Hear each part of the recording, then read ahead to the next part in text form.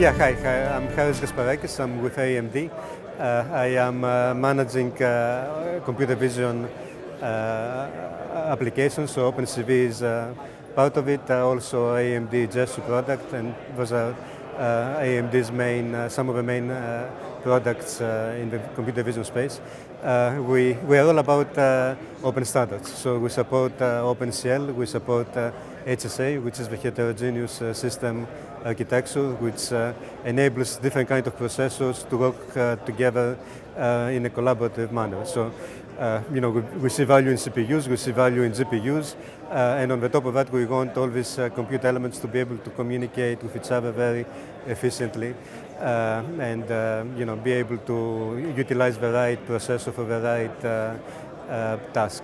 Now, at the same time, we are integrating all these processors at the same die. So right now, you can pretty much any CPU that you can buy is an integrated GPU, meaning that it has a CPU and a GPU IP on it, together with other IP like ISPs, codecs and stuff like that. So we have a couple of computer vision demos here.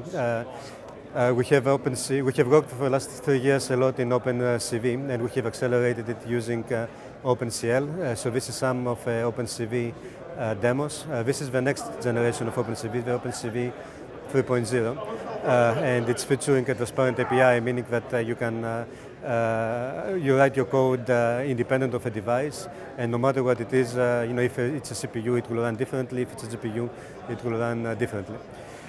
So here you see one of the OpenCV demos. It's called foreground-background subtraction. So you see that if nothing is moving, everything becomes the background. If I move my hand, this becomes the foreground, but if I keep it there, then it becomes the background. And this happens interactively in OpenCL using our GPUs. So we have enabled the developer community to have a very good starting point with OpenCL and computer vision. They can just go, get OpenCV and use it as a starting point at a minimum. We also have a gesture recognition demo. It's a full-fledged product. Actually, it comes with AMD laptops. So let me set this up.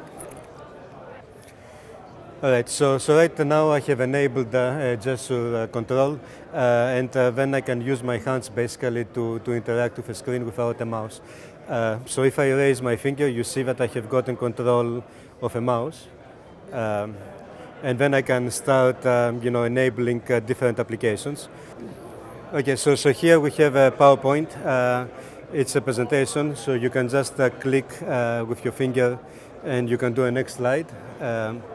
So then, you can navigate through your PowerPoint presentation using your fingers. You can also wave. If you wave, you see that that's a way to advance the presentation. So while you're giving your presentation, you do not need to worry about touching the mouse, but you can just wave at the screen and advance, or go back, or do whatever you need to do.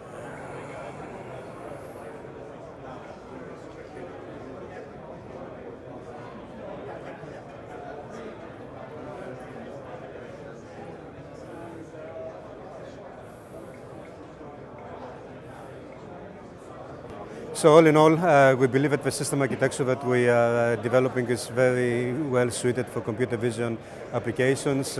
In computer vision, you can use the GPU and the CPU together at the same time, collaboratively, and exploiting the best that its IP can offer.